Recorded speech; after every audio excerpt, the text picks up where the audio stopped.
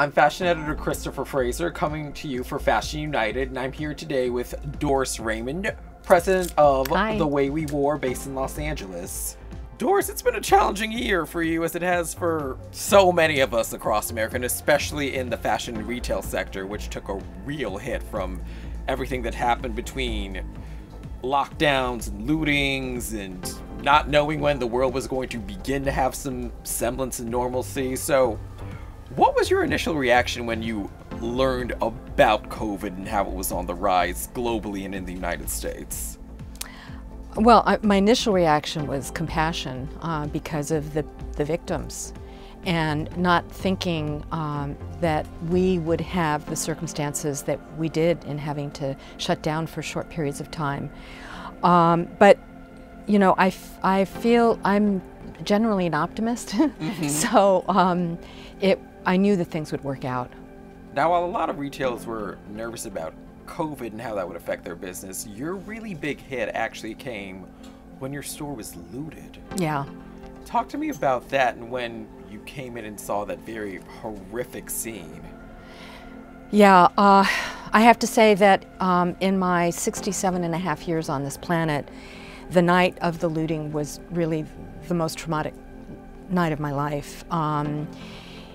We got a call around 9:30 that the windows had been compromised, and for the next 3.5 hours I kept getting calls from the burglar alarm company letting me know the zones that had been broken into.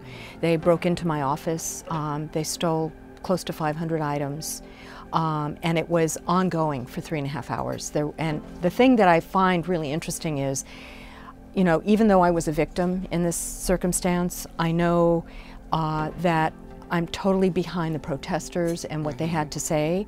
It was not the protesters, this was organized crime. So did the decline in tourism, because travel was very limited, restricted, less flights, people nervous to fly, did that have any effect on your business at all? Totally. Yeah, but actually interesting, it was not as much, I mean, some tourists, but really more the design teams.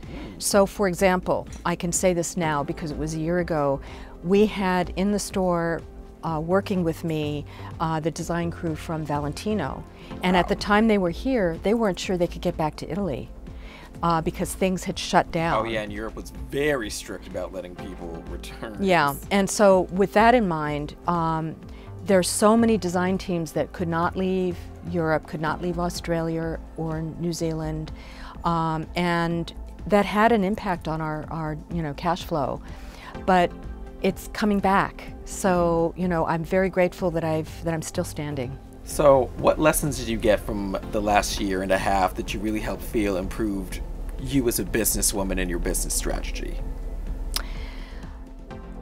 Generally speaking, I don't know if it was planned or if I'm just a lucky girl, but I had a significant nest egg that I put aside, kind of a tithing for myself, right?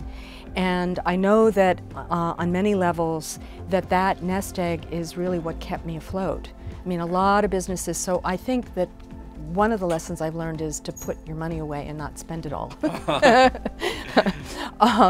But the other thing is, I'm a dinosaur, and I've always resorted to analog sales.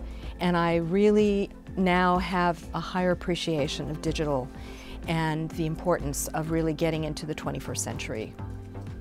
Well, thank you very much for your time, Doris, and check out The Way We Wore out in Los Angeles, California. Or our YouTube channel. Which is? The Way We Wore. Alrighty, thank you very much. You guys have a great day.